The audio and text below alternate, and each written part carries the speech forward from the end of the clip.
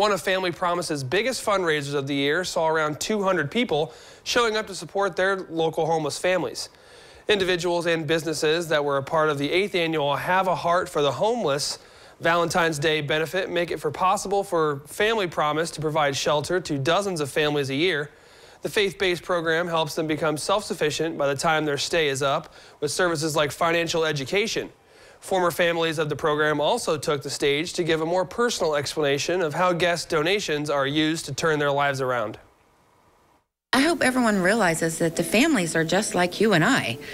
They've just had bad luck happen, or life happen, but they're the same as you and me, and especially here at Valentine's Day, because it's all about love, right? And we gotta love people no matter where they're at. We gotta love individuals, and we gotta be there to help lift people back up. In 2023, Family Promise served 39 families for a total of 149 people, 87 of which were children.